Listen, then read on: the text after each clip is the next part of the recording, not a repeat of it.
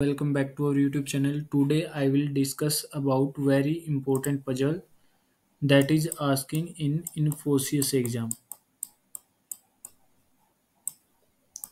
It is very important puzzle and very repetitive question.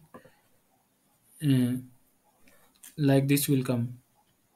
Here is the 4, 3, 13, 5, 6, 4, 3, 5, and what will be the come in question mark. So here in the first line 4 plus 3. When we will add both these, then we will get 7. And when we square the 7 means 49. And when we will add 4 plus 9 is equal to 13.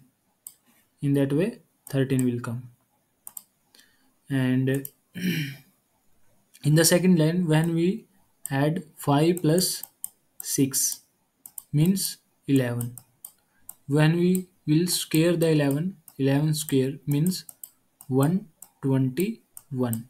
And when we will add all these 1 plus 2 plus 1 means 4. In this way 4 will come.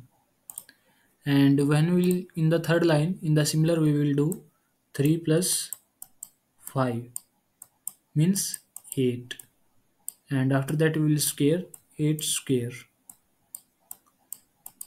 means 64.